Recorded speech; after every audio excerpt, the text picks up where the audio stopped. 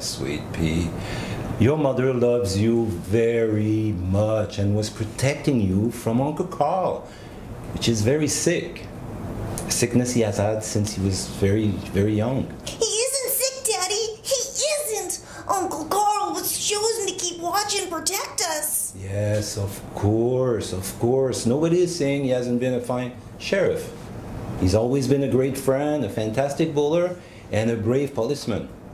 But your mother and I believe... No, I don't mean that. I don't mean his job.